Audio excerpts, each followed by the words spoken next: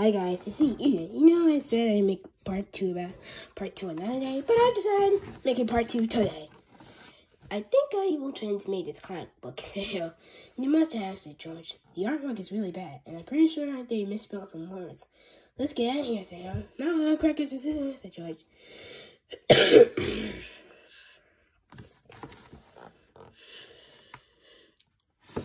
They didn't misspell some words. They didn't misspell some. George and Harold ran to the window and looked down. There they saw two evil twins sneaking home, carrying their beloved pet. Sue and Crackers have no idea what's going on, said George. They think those guys are us. How in the world are we going to stop us, asked Harold. Chapter 10, Hypno Horror. George and Harold knew exactly where those two evil twins had taken Crackers and Sue to the same place they would have taken them to their tree house. So heroes dashed on as fast as they could. Then they climbed up to the treehouse ladder and as quietly as they could. But when they peeked inside, they saw something that was 389 times worse than they had ever met. The evil twins are hypnotizing their beloved pets with a free. You will obey every command, said Evil here. Yes, Evil George, and you'll be really wicked from now on too. George and Harold gasped, which is actually not a very smart thing to do if you're trying to go unnoticed. Hey, look, said Evil Harold. Gaspers! Go! Shouted Evil George did. Hypnotized pets. Crackers didn't move. The dazed pterodactyl shook his head and looked a little confused. But soon immediately sprung into action. He lunged at George and Harold, grabbed them by their shirts, and yanked them to the ground. Hey, said Evil George. Those kids look like us. What should we do with them?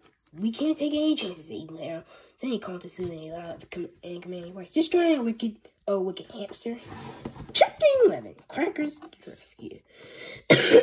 Crackers did not understand what was going on. But the plucky pterodactyl knew that something needed to be done. And quickly, with a sudden whoosh of flapping wings, Crackers swooped in, grabbed George and Harold from the relentless little paws of their raging robotic rodent rival. Oh no, screamed Harold. Crackers is going to fly us out into the air and drop us. We're doomed. Actually, I think he's trying to rescue us, said George. But he got hypnotized, just like Sue said. Said Harold. Why on earth did he do the opposite of what he was ordered to do? And how come all our pronouns are getting italicized? Asked George.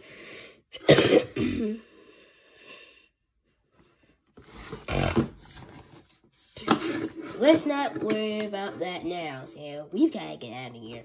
We can't leave Sue behind, for George. Don't worry, Sam. We'll come back with Sue. The free friends, Fooch's the school, and head upstairs to the library. Hey, that looks like a pterodactyl, said Mr. Crump, as our heroes pushed past him. Let me pet him. Mr. Crump cried, keep chasing after them. George and Harold and Crackers finally reached the library just in time to see Sue and their evil twins smash the ceiling with a terrible crash. You losers won't get away from us this time, said Evil Harold. Desperately, George and Harold and Crackers tumbled into the purple pie, slammed the door shut, and quickly reset the controls.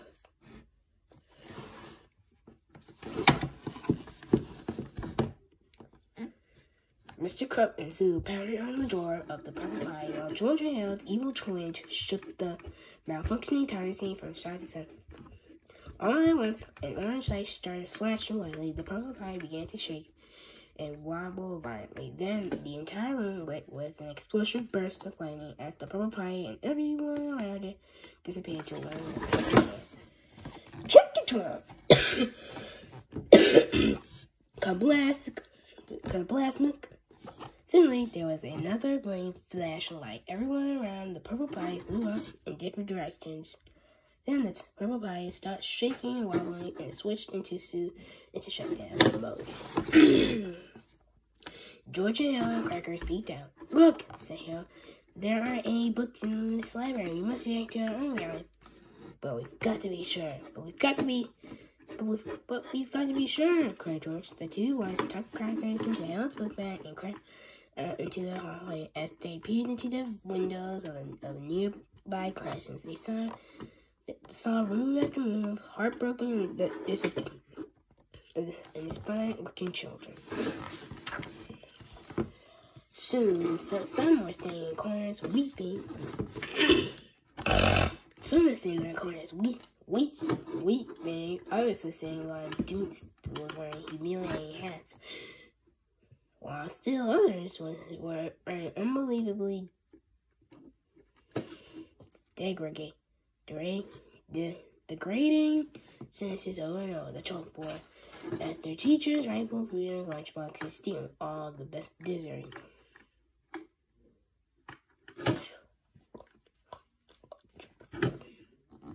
These teachers are so mean. "Yep," said George. "We're back in our own reality. I never thought I'd say this, but it's good to be on." "To the treehouse," cried George. Chapter 13. Purple Pie People Unite. Seconds after George and Helen Crackers left the library, 4 confused beings from an alternate dimension began to stare. Evil George, Evil Aaron, Evil Sue, and Nice Mr. Krupp stumbled to the center of the strange empty library, rubbing their hands and looking around curiously. "Look, Evil George, the library has no books on the shelves."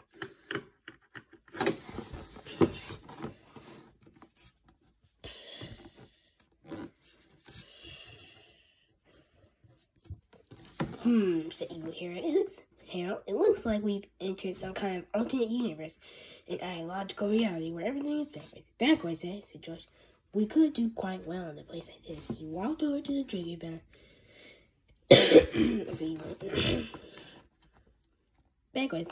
Backwards, eh?" said Evil George. "We could do quite well in this place like this." He walked over to the drinking fountain and splashed some water in Nice Mr. Krupp's face. "Now he's back to Ma." Suddenly, Nice Mr. Krupp's confused smile turned into an evil frown. He ripped off his clothes, a tiny curtain from a nearby window, and around his neck. Then Evil George and Evil George in a bad toupee. and the Pernice's principal stood before them, snarling angrily through his flared nostrils. "I am Captain Underpants," she said in a thunderous voice. Chapter 14. The chapter where something bad, when some stuff happens. Meanwhile, back at the treehouse, George and grabbed some supplies before heading off to save Sue. "We'll need 3 hypno rings," said George. "To change Sue back to his old self again." "Cool," said Hal. And we better take the rest of this extra straight superpower juice. "Just in case." "Good idea," said George.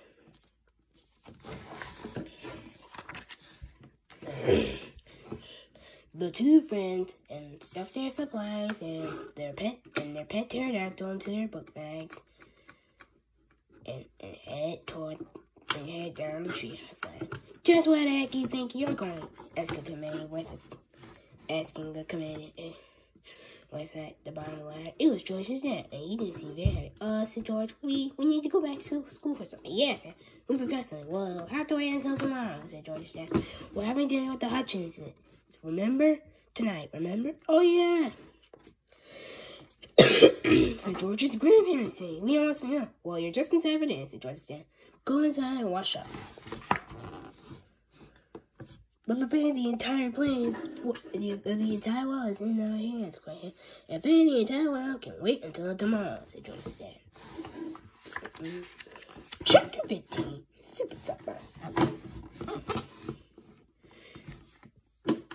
After they washed their hands, the two boys went to the dining room. George's parents had prepared a big meal, and everybody waited patiently for George and Hale to join them. Hale's mom, sister, and grandpa were along with George were there. Along with George's mom, dad, and his great-grandma. Hello, baby, said George's great-grandma. What have you boys been up to today? Nothing, said George, as he hugged his great-grandma.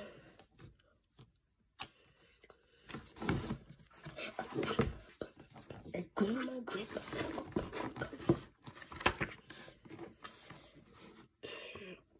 We made you and Grandpa a comic book yesterday, said Harold. You did, asked Harold's Grandpa? Well, let's have a look. George stuffed shovels with his book bag. Taking things out and laying them on the table. It's here somewhere, he said. Finally, he pulled out 2 comics of their latest comic book, The Adventures of Boxer Boy and Great Colonel. It's about how you guys turn into superheroes and save the world and stuff, said George. I drew the picture, said Harold. Well, that's very nice, boys, said George. Said, Now sit down, let's eat. We can't, said George. We've got to go now. It's a really important. George and his grandparents poured themselves a glass of juice and began reading their new comic books while the boys continued arguing with George's dad. Chapter 16. The Adventures of Boxer Boy and Great Colonel. And it can do well. By George Bennett. Everybody knows that grandparents are kind of dorky. They tell jump dudes, "What is this Willie doing his clock in the air? He wanted to see time fly. Ha ha ha. They call you bills and nicknames in public. Hello, babies. Ha ha." And they have no sense of what things cost. Here's a nickel. Why don't you buy a video game with it? Thanks, I will. But grandparents are still cool for one reason. We're all in we don't think anyone cares. Out of my way, Buster Brown shove. You better step on my shove. You step aside. You bother me. Like over here. So everything was cool until one day, a strange new store opened up downtown. They were selling robots. Hey kids, trade in your old worn-out grandparents for the latest in robo-geezer technology. Cool, they're tons better than regular grandparents. They telephone they just was 4 feet long and smells like pee. Guy dances at the old folks' home. Haha, it kind of cool name. The public. Hey Thor, yo, what up, dog? And best of all, they have no sense of what things cost. Here's $10,000 for a candy bar.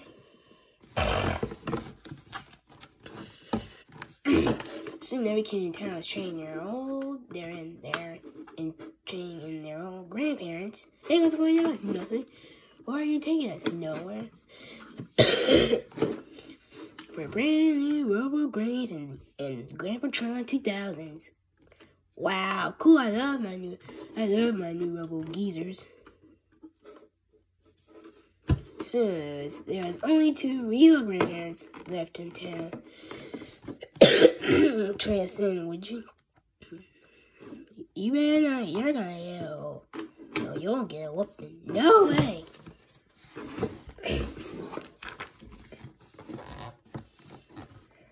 Anyway, one day George and Al's grandparents were downtown. Something fishy's going on in there. So they stuck inside the room. Shh. So, hey, look. They opened the door and saw a tragic discovery. Hey, all the grandparents in town got totally captured. Oh my.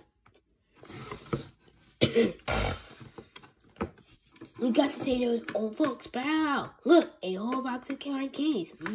Let's forget those geezers for now and just eat candy. Like geezers so much like. On the next one. In a few more days, those old folks will be under our control. Cool. Then I will get them superpowers. How will you do that?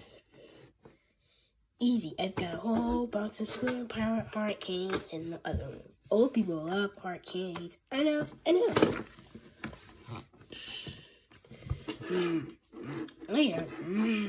Those candies were good. I feel strong. Me too. I feel powerful. Oh no, those guys ate all my superpower candy. Uh-oh. Georgia Hale's grandparents join hands, geezer powers activate. They spin around and around. Soon they will transfer. I'm Boxer Boy. I'm Great Granny Girdle. I'm out of here. I'm with you. The bad guys ran upstairs. They got into a UFO on top of a building and took off. Calling out Robo Geezers. Attack Boxer Boy, Great Granny Girdle. Suddenly, all the Robo Geezers in town transferred and off they flew.